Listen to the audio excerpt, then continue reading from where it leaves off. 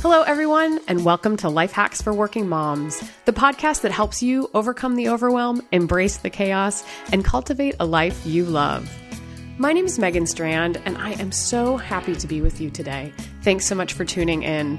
And thanks to those of you who have connected with me recently on Twitter or the Life Hacks Facebook page. It absolutely makes my day to hear from you, so keep those connections coming.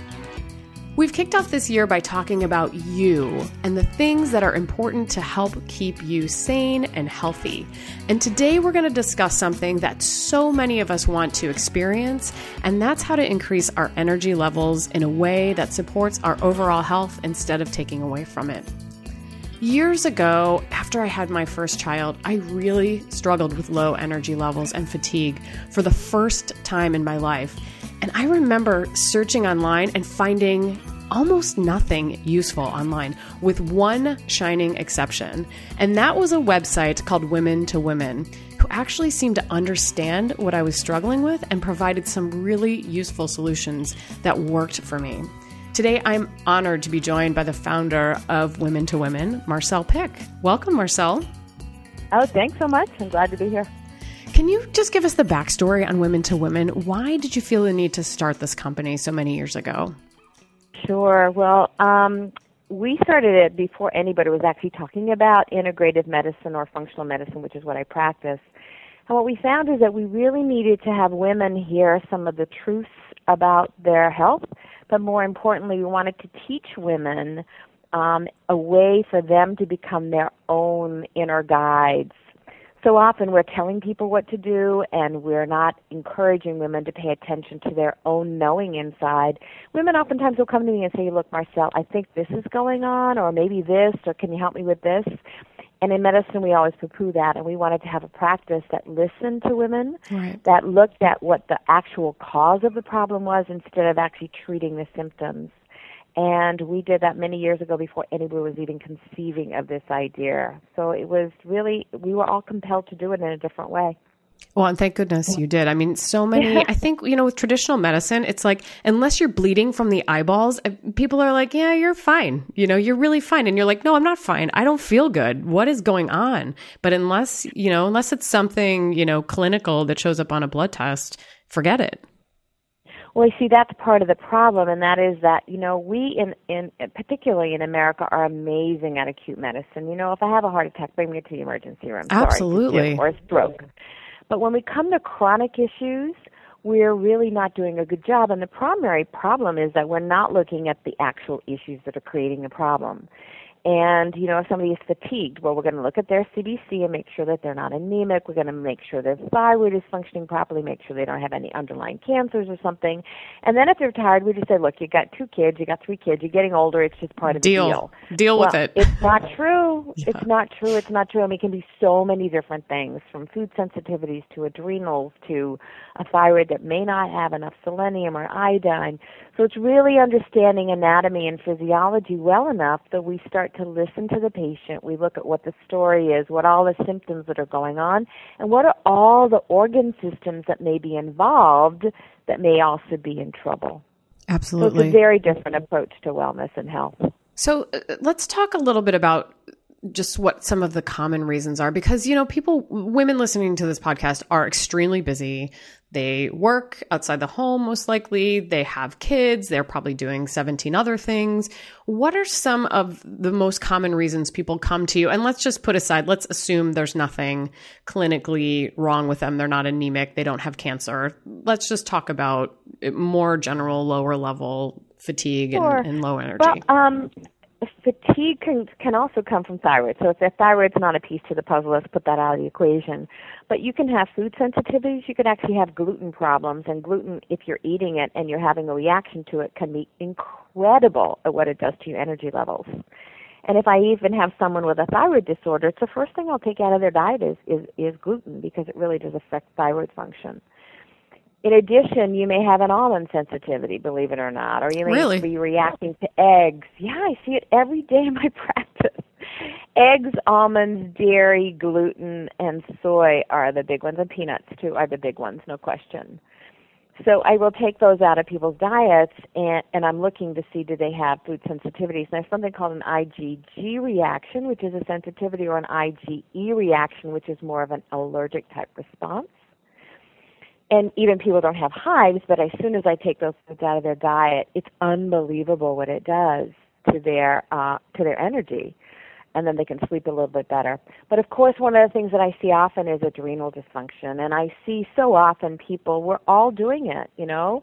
I had a 1-year-old and then I had twins, and I was working full time, and I was on call, and I was involved with the kids in a major, I mean, it was like, oh my God, woman, what are you doing? And it does affect our adrenals, because the adrenal glands are meant to deal with fight or flight. They're meant to deal with chaos that goes away. But so many of us are living in the chaotic way of doing our lives, including we're on the iPhones, iPads, TVs are on all the time, and our poor nervous system is just really having a hard time. So when I look at adrenal function, I use nutrients and lifestyle changes to really help with that, and dietary changes, because food sensitivities can be a piece to that equation as well. So all those things together make the world of difference in turning things around. But as a culture, Megan, as a culture, we don't even acknowledge that our adrenals are a problem. Right. Well, and I think there's, correct me if I'm wrong, but I've done a fair bit of reading on this type of thing, and I still do not understand how the adrenal glands work, because there's a very complicated system, and several interconnected systems within our bodies, between our hormones and our adrenals and our digestion and all. I mean, it's pretty complicated. So it's not something that typically one blog post can address and you're like, oh yeah, I get it. I think we understand, you know, when people say you're overtired and you're overtaxed, that you're taxing your adrenals, but you know, what does that mean, and how do I correct it, and all that good stuff? And one thing I want to kind of just ask you is, I think the common crutches that people go to are things like caffeine and sugar and maybe alcohol. So, you know, the caffeine and the sugar are like when we feel terrible and we need a boost. So we do that. And then the alcohol is like when we feel stressed, we tend to do that to kind of decompress. So just talk a little bit about how you deal with clients when it comes to these substances that we're sort of leaning on as crutches, but are probably not so great for us. Well, you know, it's kind of interesting because, and again, it's going to be hard to kind of explain it to people in a very short period of time. But when you have a fair amount of stress, you're going to do anything you can to get your energy level up. And interestingly enough, when we have stress, oftentimes it's a contributing factor. We have low serotonin level, and serotonin is produced in the gut. If your gut's not happy, you have food reactions, or you have a digestive disorder, which about 80% of women do. They have bloating or gas. What happens then is serotonin is not produced properly. You then are going to crave sugar, because sugar increases serotonin temporarily, and then you crash on the other side. Or you're going to use caffeine because you just can't get up in the morning because the adrenal cortisol is too low. So what I urge people to do, and alcohol is obviously something that we do to decrease our stress at night. It works really well, but it decreases the ability to have REM sleep. For every ounce of alcohol you have, you decrease REM sleep by an hour. And REM sleep's crucial for us to feel well and rested. And then people start to gain weight. But basically the adrenals, when they're overtaxed and you have either really low cortisol or very high cortisol, or you have a mixture of low and high, what happens is that the adrenals then are inherently important in terms of normalizing hormones. So when the adrenals are off, hormones become imbalanced. And also the blood sugar becomes dysregulated, and your immune system's affected, and your thyroid's affected. So truly, truly, we know biochemically now that the stress we have in our lives affects us biochemically. And if we have too much of it, and we push too hard and have too much sugar or caffeine or alcohol, it affects the immune system and affects the adrenals and the hormones and everything intimately. Now, the beautiful thing is, just by changing one's diet to stop sugar and maybe have a cup of caffeine a day in the morning and decreasing alcohol to 1 glass of wine a night or not even that, and then decreasing carbohydrates and having whole foods and no artificial colors, sweeteners, dyes, it's unbelievable what I see in my practice for how people feel differently.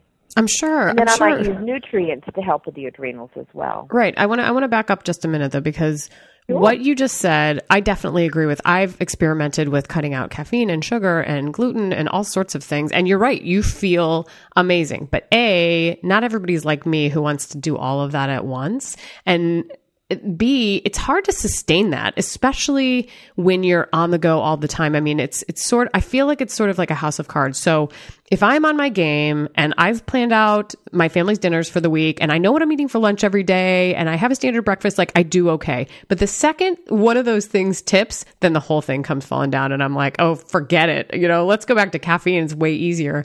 So what are starting places for people to kind of experiment with? Assuming... the starting place would be no sugar. I mean, Yeah. Sugar is, what's so interesting about sugar is now in the research, and we've actually known this for a number of years, is that sugar turns on the same receptors as cocaine and heroin. I mean, I have if you go to Huffington Post, I have blogs on there in regards to that, and I tend to kind of post on there, every 2 weeks or once a month. And the research is really compelling that there are some people in the population that it is like a drug. That would be me. And they have a really hard time getting off of it. So for some people, it's just there are no whites in the diet. It's no sugar. And as hard as that is, if we have children, our children watch what we do, right, not what we say. So if they're watching us grab things on the run or we're not taking care of ourselves, the bad part to that is that's what we're teaching them, is to not have good self-care. Right. No, that's an excellent point. So there's ways to play with it, though. I mean, you have a smoothie for breakfast, and you make your kids a smoothie, or you make it fun, or, you kind of have a compromise of things. But I really urge people, especially with children, not to compromise around the sugar, and really to keep the carbs down. If you're going to have carbs, that they're really good quality carbs. Right. With the sugar, have things packed. Yes. For yourself. Right. So you have nuts and you always have them in the car, or you have, different things. Right. And when I travel, I take food with me. Yeah. And I think that's a big piece of it, is just being prepared and being ready. But again, sometimes if everything's lining up right, it's easier to do that than other times. What's your take on, because I've actually worked with a functional nutritionist in the past, and her take is, absolutely no processed sugars. But if, certain sweeteners are okay in limited proportions, like honey or maple syrup. Stevia is another one. What's your take on those alternative sweeteners? Stevia is fabulous. And again, I think that the piece that's really important to know is it depends on your sensitivity, and it gets seductive. So we have a little honey in our tea, and then we have a little honey on our toast, and we have a little honey here, and we have it in our yogurt. Yeah. It's like, honey, sugar, however you cut the mustard. Exactly. And if you can be disciplined enough to not have it, it's better. I mean, my kids didn't know what sugar was until they were 6 and we went to a restaurant. And my son, I have twins, he stuck his finger in the bowl, and I was like, my God. And I'm like, Mommy, what is this? What have you been depriving me of? Busted. Oh, that's awesome. If you have not seen the documentary Fed Up, I'm talking to our listeners now, it is a phenomenal documentary that sort of talks about that whole sugar problem in our society. And it gets to that point about the addiction and how your brain responds to sugar like it would cocaine. And it's fascinating. And I will admit, I honestly and truly think that I'm one of those people that has that addictive sugar piece.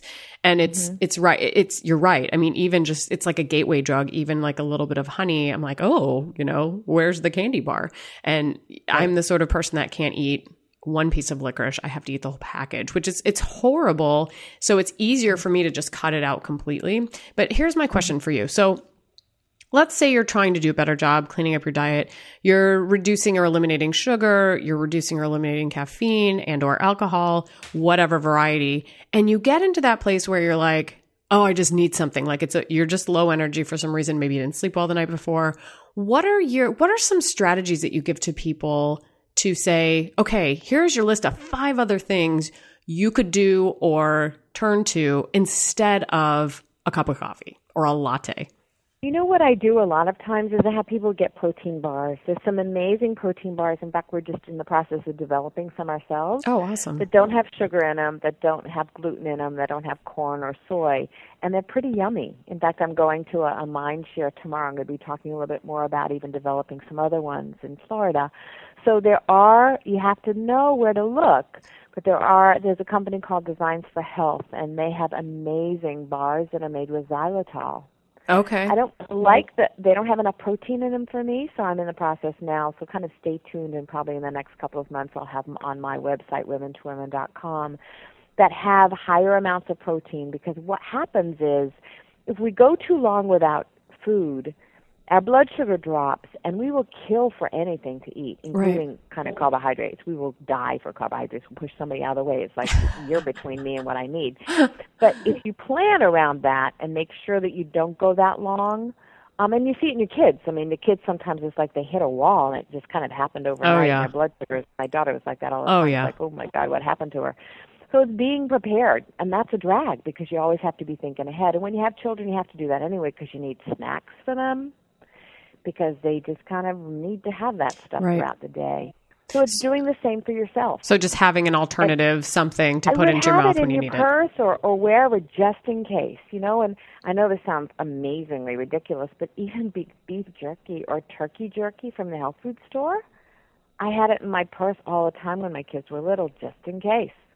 And what about protein? What about nuts? Is that a good go-to snack? That's fine. It's wonderful, but don't put in the dates and the the dried fruits. Yeah, the raisins and the cranberries because they're high in That's sugar. another gateway drug. No, those are great. Those are great options. Yeah. Okay. So being prepared with other snacks. Anything else like yesterday? So yesterday was just. I was in that kind of mid-afternoon thing, and I wasn't even necessarily hungry, but I really just was like, all right, and I work outside of my home or from home. So it's very easy for me to be like, what do I have in the pantry? And instead, my kids just got a new trampoline for Christmas. And I was like, I'm going to go jump on the trampoline. And it was awesome. And it totally gave me a head rush. So wonderful. And it was awesome. Absolutely. So are there other things that you tell people to do? Like sometimes you're not even hungry. You're just kind of like bored or just, I don't know. Something's going on. I live in very cold weather, so going outside right now without shoes is not a good idea. Not a good idea. I think it was 8 below this morning. But oh, geez. It's finding ways. Well, here's the thing that I would do. I'd make a list of the things that you love to do, and have them on your refrigerator or have them in your purse so that you can be reminded of what is it that I like, what is it I want, and you have to think about it for a little while. What makes me happy? Is it exercise? Is it this? Is it yoga? Is it deep breathing for 5 minutes? Is it just doing a 5-minute meditation? Because moms, we don't have 20 minutes. No. Sorry, we just don't sometimes. But 5 minutes, put your, if you have an iPhone, put your phone on for 5 minutes and just go into that quiet place. Trampoline is fantastic. Treadmill for 5 minutes is really good. Anything like that will really increase kind of your energy is a fantastic thing to do if you're really not hungry. Making sure you drink plenty of water because that can make you tired as well if you don't have enough water. And also nutrients. Unfortunately, if you're nutrient deficient, especially vitamin D, you can also have fatigue as well. So it's looking at all those things. Magnesium is depleted when we have a lot of stress. The B vitamins are depleted when we have stress. So making sure that you have those and you take those on a regular basis. Fish oil, really, really crucial if you don't have enough fish oil in your diet. So just making sure that the foundation of that is there.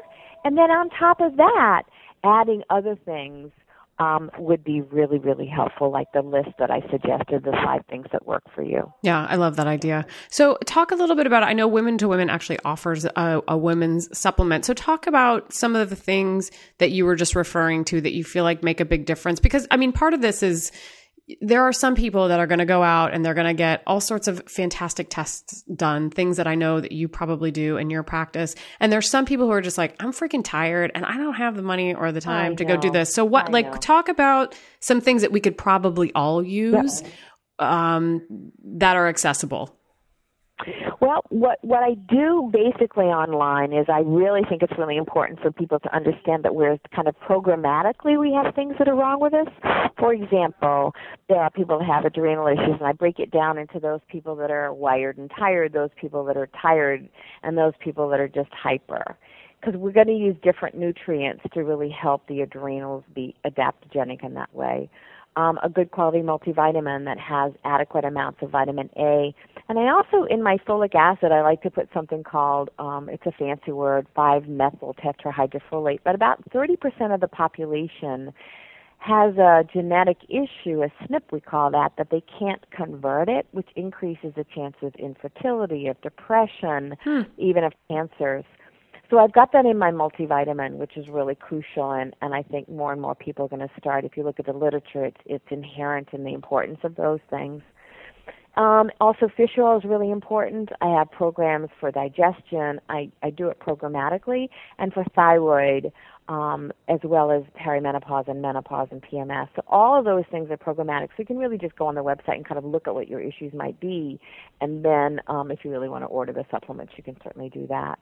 Got it. So it sort of depends on what's important. Right, what your symptoms are and what you're experiencing. Yeah, it does a little bit. And I'll put some links in the show notes to some of those resources online, because you do have amazing resources online and really, really useful articles. And, there's an absence of that, and it's just very easy. I'm sort of asking you to do the thing that I don't like to do, which is like, just give me a blanket. Like, what can I do? So I don't mean to put you in that spot. Well, Clearly. No, but I mean, there are herbs that are very helpful for the adrenals. Ashwagandha, astragalus, Siberian ginseng, cordyceps, rhodiola. All those herbs are very good, because what they do is they help the adrenals adapt. If the cortisol's too high, it brings it down. If it's too low, it brings it up. For those people that are very wired at night and can't sleep, there's something called phosphatidylserine, or I use a product called phosphorylated serine. It works incredibly well to help with sleep as well, to get the high cortisol level down. Because it's such a problem for so many people, because we've been wired for so long, and then the adrenals can't adapt at night, and they have the reverse. They should be high in the morning and low at night, and many people are low in the morning, exhausted, and high at night, and they can't sleep. Interesting. I want to ask you one final question. So I think it sounds to me like one of your major recommendations, and I just from personal experience, I would agree with this, is to wean yourself off of sugar. That was one thing that you said that was like the number one thing you should consider doing. So talk about what that looks like, because I don't know what other people's experiences are. I can certainly share mine, but I know that it's kind of hard, and it's not something you could be like one day just be like, I'm not going to do sugar anymore. Well, you can. I'm not going to do sugar anymore, and not expect to experience some symptoms. So can you talk just a little bit about what people can expect? The reality is, if I can get people off it and just say, look, I need you to stop tomorrow, it will make a difference, but you won't feel so great for 3 to 4 days. Some people have more fatigue. They have mood swings. Their energy shifts and changes, and they're not very happy people for sure. So, putting it mildly. So what I say to people is, if you can do it that way, it's best to do it that way, but support the body, Make sure that you cut your carbs back at the same time, that you have adequate protein, that you're taking a multivitamin, that we've got your vitamin D that is adequate, and that you find some other options for yourself, that using stevia, for example, so you're not feeling so, people have withdrawal, I'm not kidding, they really have withdrawal when they're doing this. And they feel horrible, and it's just helping them know that I promise you, on the other side, you're going to feel so damn good you won't believe the difference. And you're not going to miss it. That's the weird thing, is when sugar's out of your system, you're like, why did I ever want that? It's just a strange I know, but it changes the biochemistry so much the body starts craving it, so that's part of the puzzle. But it really, really makes a difference. It's incredible, the difference. And what I would really like to say to your audience is that food is the most powerful drug we have. And if you have nothing else to offer yourself, if you change your diet and stop sugar, and for many people it's gluten as well, you will notice a huge difference in how you feel. And it just seems so ridiculous because it's so simple and we have to eat anyway. So if you can just change the combination of what you're doing. And in my book, Is It Me or My Adrenals, I talk a lot about that, and the book has no gluten in it. But each of the meals is about 16 grams of carbs per meal and 7 grams of carbs per snack.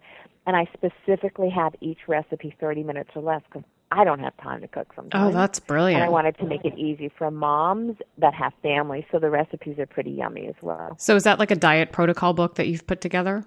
Well, it's not diet. It's really about the adrenals. It's about, what kind of food plan do I want you on if I do adrenals with you. And I made it as easy as I could possibly do it, and had it be gluten-free as well. Excellent. I love that. On carbs, and there's no sugar in it. We'll definitely put a link to that book as well in the show notes. Well, Marcelle, this has been absolutely fascinating. It's been an honor to chat with you. Thank you for providing such amazing resources just online and to my audience today. So thanks so much for joining us. Where can people find out more about you and about Women to Women? Yep. The womentowomen.com, they can sign up for the newsletter there. That's one of the ways. Or if they're interested in doing a phone consult, they can call a clinic. And they'll also Huffington Post. I have a lot of blogs on there as well, so they can get more information from me there as well. Excellent. And I will put both of those links in the show notes too. And Great. Of course, you can find Life Hacks for Working Moms at LH4WM.com. You can also find me on iTunes and Stitcher Smart Radio. I do recommend you subscribe to the podcast so you don't miss an episode. And if you enjoyed the show and all of the great tips from Marcelle, please share it with another important woman in your life. Thanks for joining me on this episode. And until next time, be well and remember to be kind to yourself.